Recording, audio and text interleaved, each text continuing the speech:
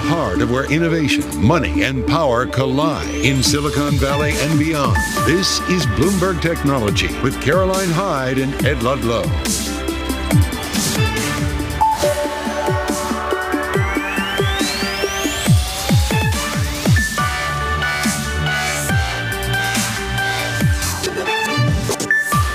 I'm Caroline Hyde of Bloomberg's world headquarters in New York. And I'm Ed Ludlow in San Francisco. This is Bloomberg Technology. Coming up, Disney's fight against activist Nelson Peltz. Well, it steps up as it has a win of support of ValueAct Capital for its board nominees. We'll break down the latest. Plus, Bitcoin reverses course and wipes out gains from this year as uncertainty lingers around the SEC's ETF decision. More details ahead. And is 2024 the year US-China tensions finally hit Apple?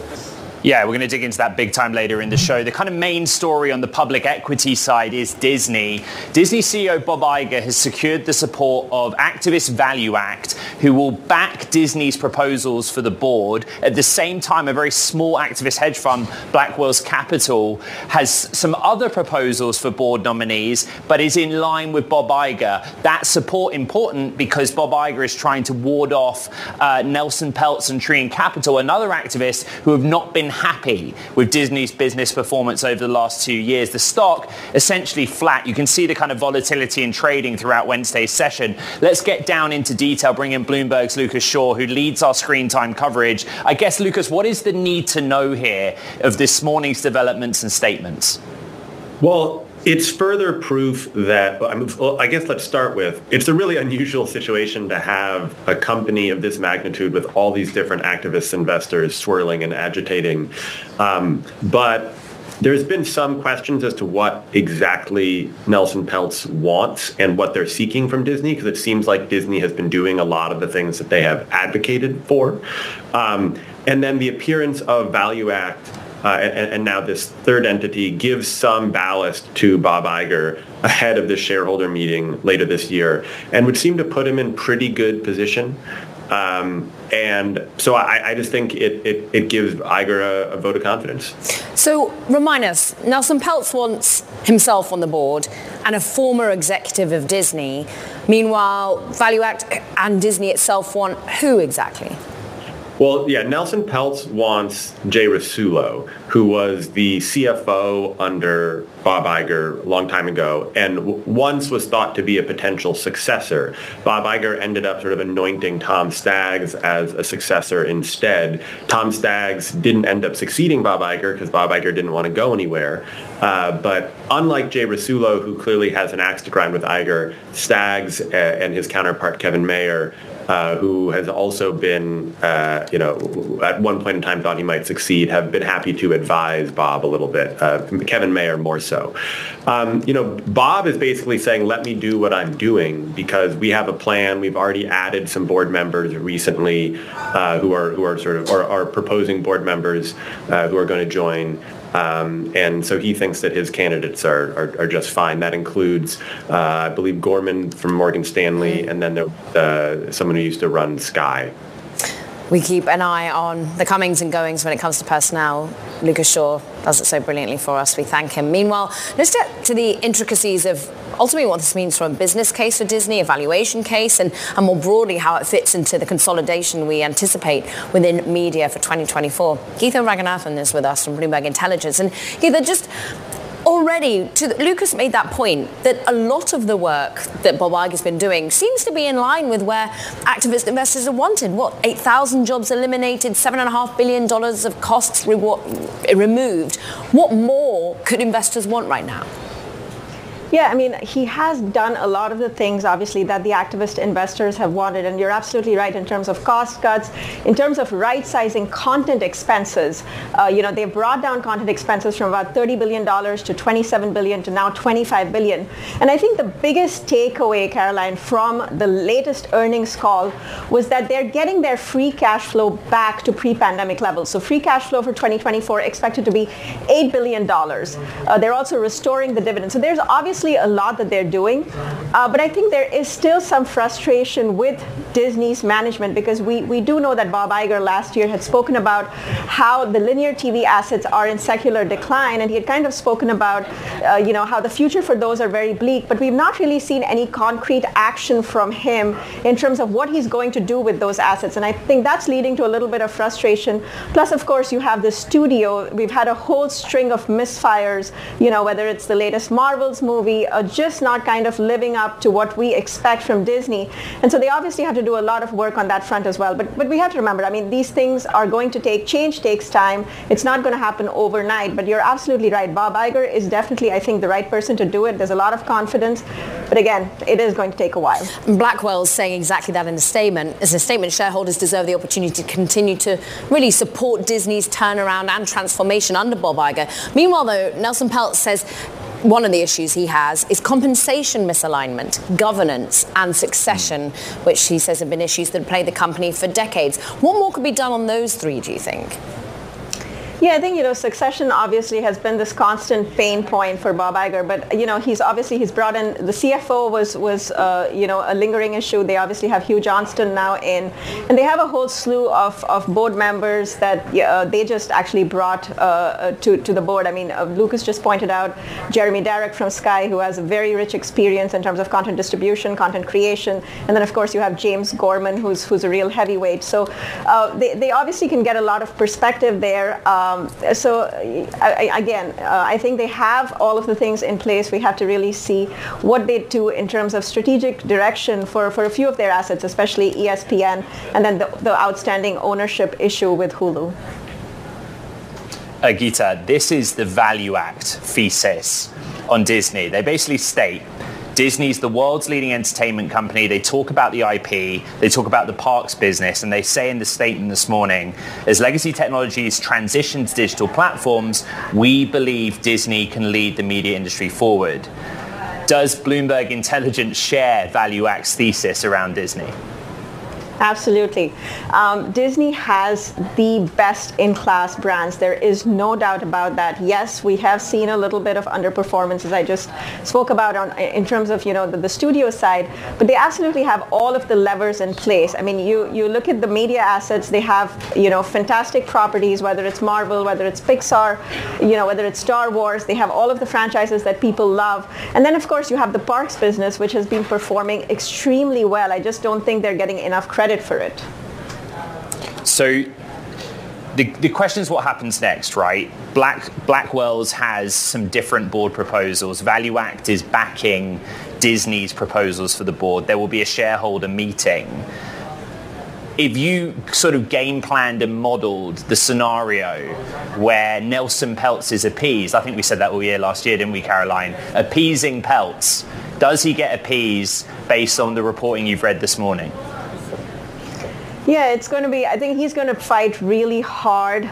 This is going to be a really contentious fight, I think, between Peltz and Disney. He obviously does definitely want to put himself on the board. He definitely wants to see Jay Rizzullo on the board.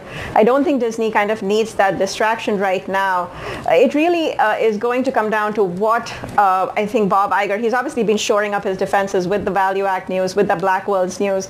It's going to come down to, if he can announce something, if there are any near-term catalysts in terms of strategic initiatives that can kind of really appease Nelson Peltz, whether they can come up with something on the linear TV side, in terms of plans for those linear TV assets, or if there is some kind of announcement with respect to ESPN. We know that they've been kind of searching for that strategic partner, one of the big digital players, or maybe even the leagues themselves. Right. Those talks have really not gone anywhere. So again, if anything comes up on that front, I think it really does kind of reinvigorate the stock price a little bit.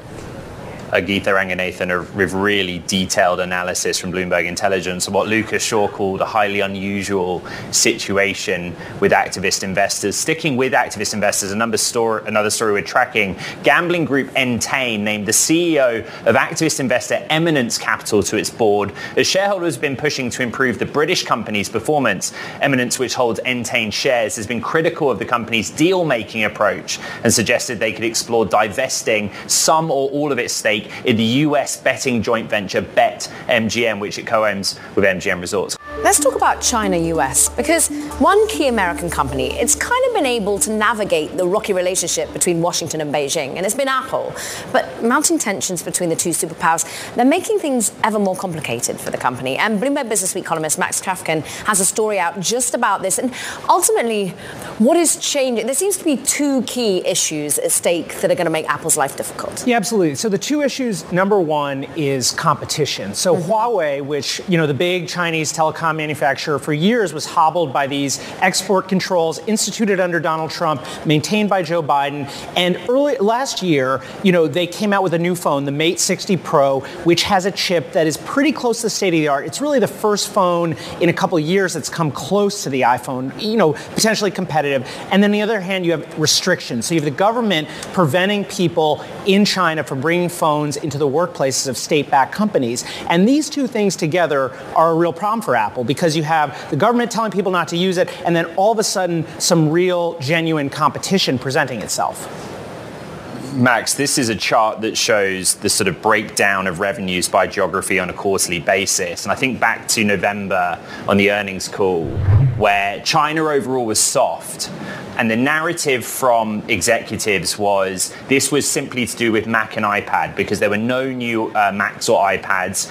But the caveat that Apple tried to put in there, that green bar on the right-hand side being propped up by a record for iPhone sales in Greater China.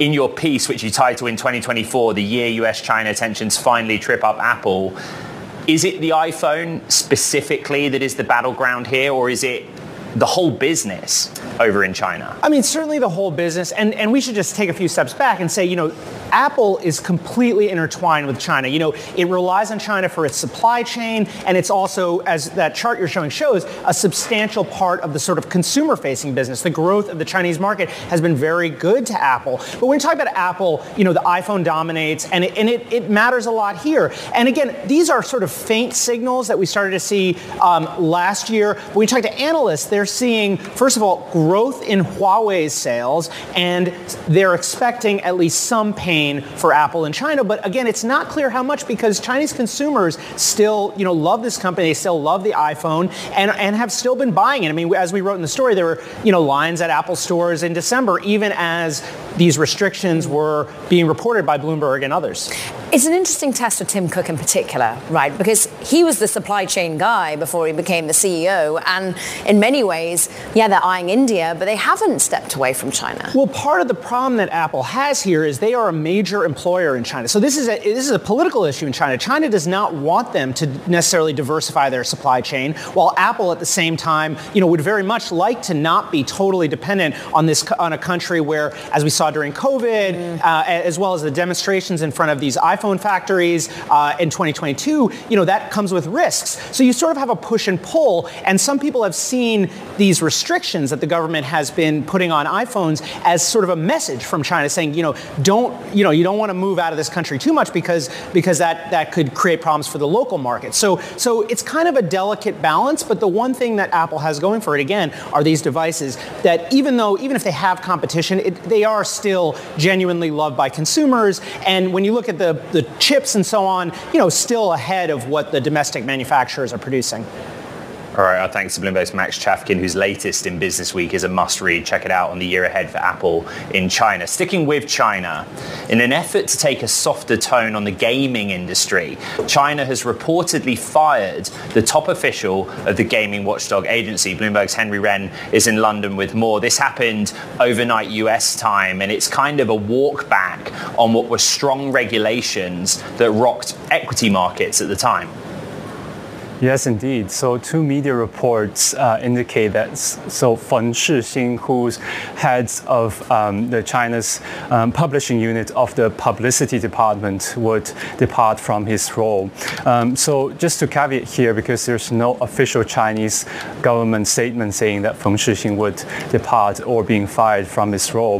However, this does seem that the China's gaming regulator is softening its stance toward the video game sector. Just remember in in late December, the gaming regulator published a sweeping set of curbs limiting Chinese players' playing time as well as spending on video games, and those were badly received by the market. We've been seeing a drop in industry bellwethers such as Tencent as well as NetEase, as well as other smaller video game stocks in China in late December. Whiplash, I think, is the takeaway for now. Henry Wren, we thank you so much for the latest on what seems to be a changing of sentiment when it comes to gaming, at least for the interim. Meanwhile, coming up, look, we're going to talk all things AI and cybersecurity. CrowdStrike CEO is going to be joining us. George Kurtz, stick with us for it. This is Bloomberg Technology.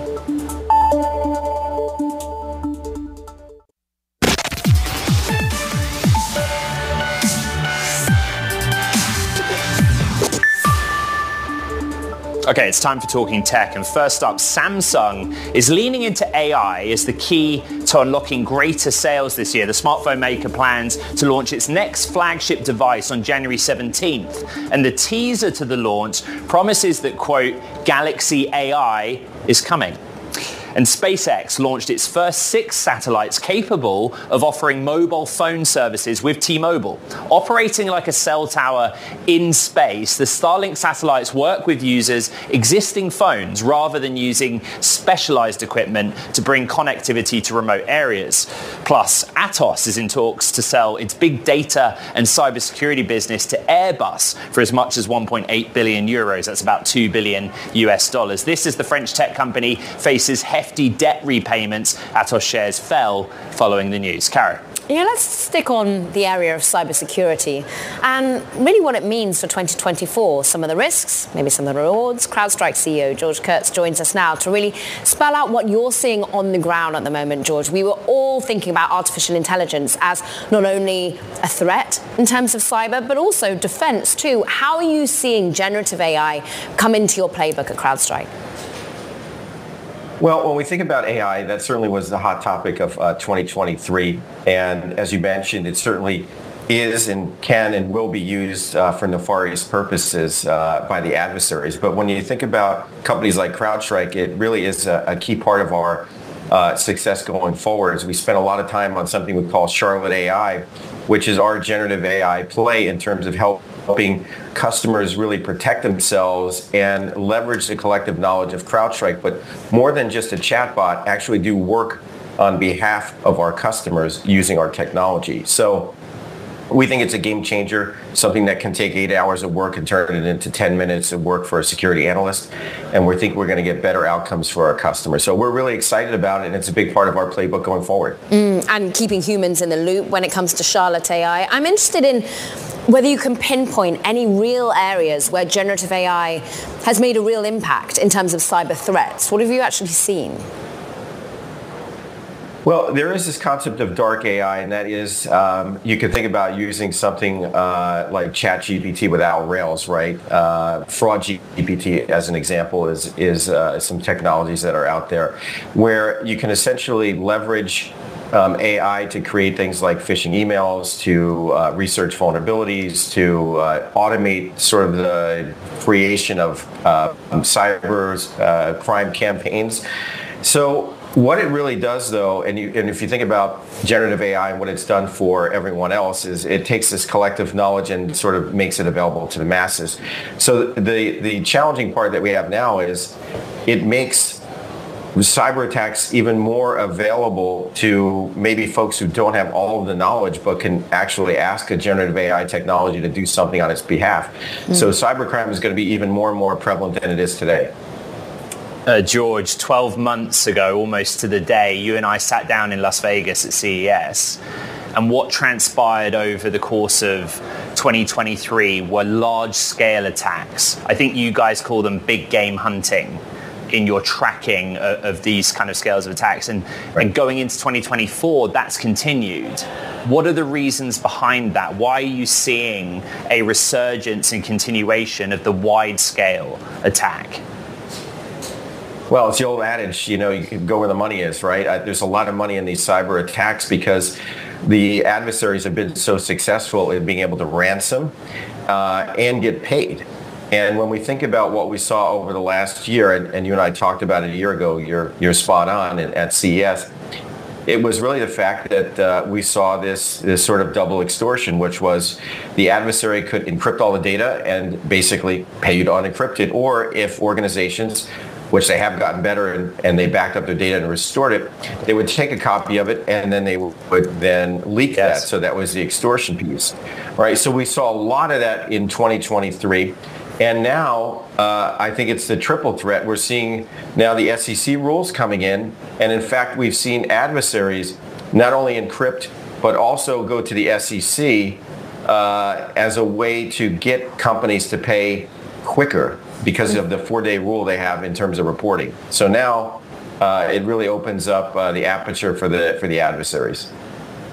CrowdStrike CEO George Kurtz, it's a great way to kick off 2024, though I would say the conversation around cyber and the threat hasn't stopped at any point. Kara and I, 2 days into the new year, thank you so much for your time. Caroline did a great job at the top of the show. You're also talking about Bitcoin. Volatility in the session. It would be foolish to say there is a clear causal link or catalyst because there is a lot of news reports out there. All told, Cara, I think what we're doing is taking stock of where we are or are not with Bitcoin ETF applications and the decisions that the regulators will or will not take.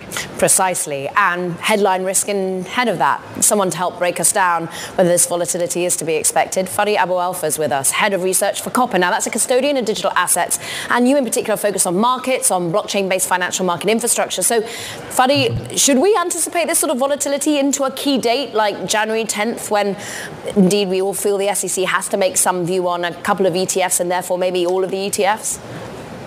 You know what? It's an interesting question about time. If we were talking about this a year or two ago, we'd be wondering whether an ETF would ever be approved. Now we're talking about when will it be approved. So we're a lot closer to a very important moment in cryptocurrency's history. The when it's going to happen isn't really that important. We know that it will happen. We know that BlackRock has a very great track record in getting their ETF applications approved. So there's not really much worry about it getting approved at this point. The when is going to be something that markets are going to look at, and it's going to cause a little bit of volatility. And for traders, that's great. They want volatility. For the long-term investors who want to actually buy the ETF, they're going to just hang on a little bit. That's all. Fadi, Caroline and I always say on this program, Bitcoin is our risk asset of choice, and sometimes it moves in close correlation with equities, sometimes it doesn't. But you do note that there is some volatility in selling in markets broadly, particularly on higher or stretch valuation tech stocks. How much of this is just going into the new year, new markets, fresh perspective? You know, you mentioned NASDAQ, and if we were looking at this again a couple of years ago, we're going to say that Bitcoin's now trading again like a tech stock. And actually, if you look at on a weekly basis, the correlation with the S&P 500 is at its highest since May 2023. So the correlations are still there, but Bitcoin isn't going drastically down as we've seen with the NASDAQ over the past couple of days into the new year. So Bitcoin's actually doing quite well, even if it's been seen a little bit of volatility today on the back of some not so vetted news.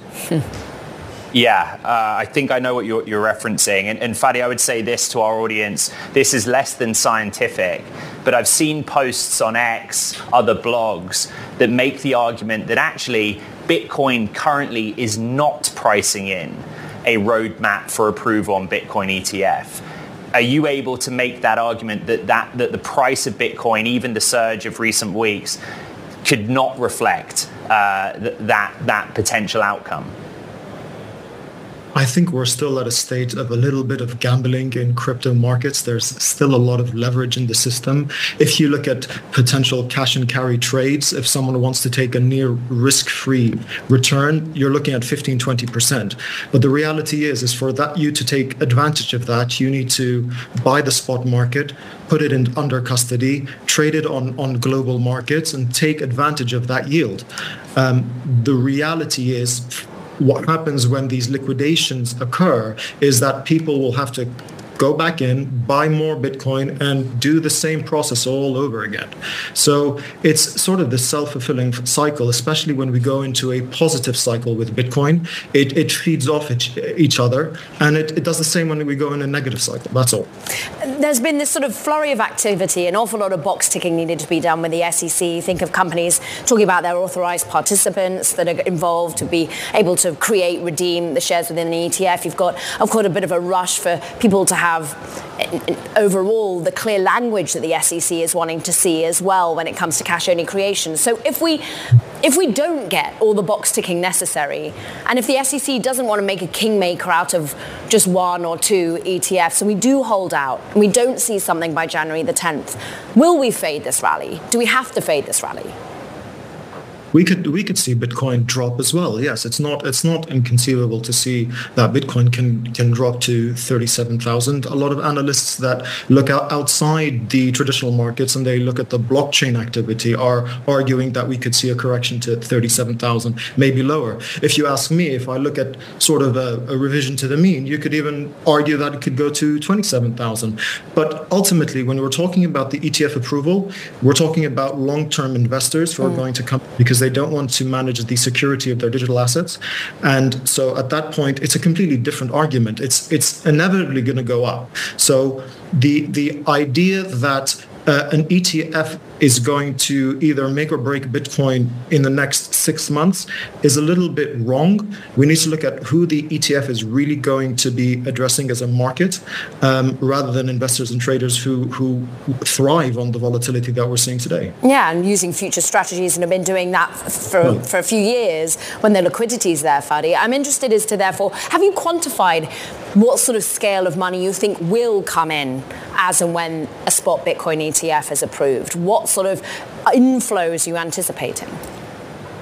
I don't really have a number for you, to be honest with you. I think it's a narrative that cryptocurrency markets have really sort of latched onto as something positive, as a catalyst after a couple of years of really difficult things happening within the market. But what is really going to happen is that we're going to see larger investors understand that buying a Bitcoin ETF is going to be a lot more expensive than actually taking custody of their own assets. And the opportunities on a 24/7 day, round the clock, round the year markets are going to be a lot more lucrative than buying something that's traded on a US-based exchange only, or any sort of exchange traded products that's sort of locked into traditional hours. We're entering a very different financial market infrastructure, and I think Bitcoin's the start of investors understanding that digital assets offer a lot more interesting opportunities.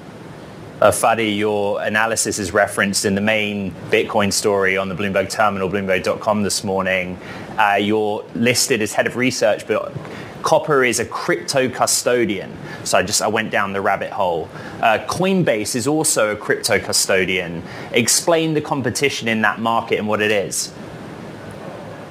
I think we're addressing very different markets. So Coinbase is a crypto custodian, but I think it also addresses a much more retail-focused audience, and it's done great. I don't think the crypto industry would actually be where we're at without the initiative that Coinbase has put forward. Digital asset custodians, such as Copper, are focused more on financial market infrastructure and real-world digital assets, and removing and mitigating the counterparty risks that we've seen on exchanges, perhaps not Coinbase, on other exchanges that are not so reputable, that have been hacked. Whereas investors would use Copper to mitigate their counterparty risk and still be able to trade on all these exchanges. I think that's the main difference between companies such as Copper, who's focused primarily on financial market infrastructure and custody and being able to provide the tools, and Coinbase, which has a much more not retail-focused, primarily a retail-focused outfit, but it's just a different kind of offering to the clients. All right, Fadi Abu Alfa of Copper, great to have you on the program, Bloomberg Technology. Thank you for your time. Now, coming up here on the show, we're going to talk about the state of the venture capital industry in 2024 with Rebecca Lin from Canvas Ventures. That's coming up next. This is Bloomberg Technology.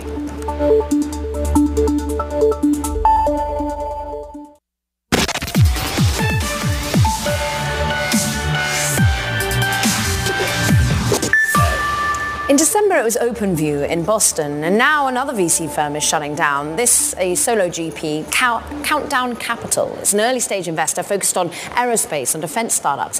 Founder Jay Malik posted on X that despite delivering strong performance, he believes the future of industrial VC favors larger firms than his. Firm is shutting down just 16 months after closing a new $15 million investment fund, Ed. Let's keep it with it. Let's talk about what this means for the future. Some funds were started, some funds closed, drop off in activity. Will we see consolidation in the space? I want to bring in Rebecca Lin, co-founder, general partner of Canvas Ventures, with me here on set in San Francisco. I've been looking at this chart, VC-backed public listing values historically. 2021, a lot was going on across the SPAC space in particular, but also just traditional listings. The market closed in 2022. Caroline and I got a little bit excited towards the end of 2023, and we're trying to work out what happens in 2024. And I bring the chart up because you've been at this 10, 15 years. Series B is your sweet spot. There must be loads of portfolio companies that have matured since investment, and you're wondering, how do I get out? Yes, exactly. I think in venture, what I learned really early is you don't time the market. What you do is you build really profitable companies built on fundamentals. And it's one of the problems we've seen over the last 10 years with this focus on hyper-growth and unicorn status. It's really not what creates these very profitable, long, enduring public companies. And so I don't think the answer is, how do you get out? It's how do you create a profitable company that has options and opportunities when the window's open? And when you look at the big hits we've had, including Doximity, Lending Club, and others, they were actually profitable and growing years before they went public. And so as a company, you really want to control your own destiny. And you do that by a core focus on the fundamentals and a path to profitability. If you look at the PitchBook data for 2023 last year, looks like we'll hit 150 billion of venture funding to drop off. But one of the kind of artificial bright spots, forgive the wording, was artificial intelligence, right? There was a lot of activity, large rounds, even at Series A, debut rounds. Right. Is that enough to carry momentum over into 2024, or is that now ended? I think that will continue to some extent. So a couple things. So yes, there was a huge drop-off last year. It was 50% down from the year before. And we haven't seen that low of a number since 2015, just to sort of emphasize how much of a drop-off we felt last year. And with AI, what you saw was 1 in every $4 was invested in the AI space. I think we'll continue to see that. But I also think there's going to be a real day of reckoning, too, for AI in companies that are that need to find profitable business models. And we're seeing that, the big companies, Google, Facebook, Amazon, all struggling with how to really make AI profitable and how to work those business models, right? And to that point, when you're thinking about the checks to write, I think of an exit that you have had, Casetext. I mean, we're seeing more and more legal AI companies come to the fore. We're about to interview another one, actually, who's just had a funding round. Are they going to be able to operate independently? Have they got enough of the data that is rich and bespoke to them to fight off ultimately OpenAI or Microsoft or Google just being able to replicate it themselves? Yeah, and I think that's a great question in terms of what it really takes for an AI company to succeed. So we've had a front row seat in AI since we invested in Siri, back in sort of the first round of this, right? Casetext was a really unique situation. Casetext had been operating for about 10 years in the space with 10,000 unique clients and all the data behind that. And so they had access to the large language models for probably 6 or 7 years and had been working with it for a decade. And were really one of the very first people in the sandbox for OpenAI because of that. So I would say not all legal startups are the same. And Casetext was very unique because they had this large customer base and the data with that. So I guess the answer is maybe, but I would be fairly concerned starting a company right now in a space without having a unique customer base and proprietary data and going up against the Googles and the Facebooks and the Amazons. Rebecca, we came into this conversation with you talking about Countdown Capital and yet another, this was a solo GP, but another venture capital firm in and of itself shutting up shop. Is that going to happen as well? Can you speak to your own industry being forced to consolidate or having to wind down, not just the portfolio companies that you've backed? Right, absolutely. So it's been really interesting over the past 15 years since I've been in venture. This environment looks very much like the environment in which I entered in 2008. We launched our fund when Lehman crashed, pretty much that very same week. And it's a great time to invest in companies. When it comes to venture capital firms, there are 3 times more venture capital firms today in existence than when I started in 2008. There are about 1,000 firms at that point in time, and there's approaching 3,000 firms right now. And what we have seen in every industry cycle is that venture is a cyclical industry. It ebbs and flows. It sort of peaks every 10 or so years. And what we see from that is we do see consolidation in every cycle. But what that creates are amazing firms like Benchmark and Redpoint, where sort of the best of partners and other firms join together and form new firms. And so we'll see a lot more of that, I believe, in the upcoming year or two. And that's an exciting thing for venture overall. We just have 30 seconds left. What's the big sort of thematic area you're focused on for 2024? Big thematic area for 2024, I really think, healthcare remains an untapped opportunity, and especially in applications for AI. It's uniquely suited for AI because there's a lot of money going into it. People are spending a lot of money to solve these problems in healthcare, and I think it's a really rich area for an application of AI. Rebecca Lin, co-founder and general partner of Camas Ventures. Robin AI, now it's a maker of contract management software, says it's raised $26 million in a Series B funding round led by Singapore's Temasek Holdings. Here to talk more about this, the impact of AI on the legal industry more broadly, is Robin AI CEO, Richard Robinson. Richard, great to have you on the show. And look, less than 12 months, I think it's only 10 months since your Series A. Was this opportunistic? Why did you have to go and raise the funds? Yeah, like you said, it was opportunistic. We're seeing a once-in-a-generation shift away from traditional SaaS tools to AI. And so in light of lots of demand and a need to really expand our R&D efforts, we took the opportunity to think about raising more capital. The Singapore angle here is really interesting. So Temasek is leading the round, but you guys also plan to open a presence in Singapore. Why? Well, we want to be a global business. We think that the last generation of fundamental technology like the internet gave rise to massive global businesses like Google and Facebook, and we think that AI is going to usher in another generation of companies of that size and scale.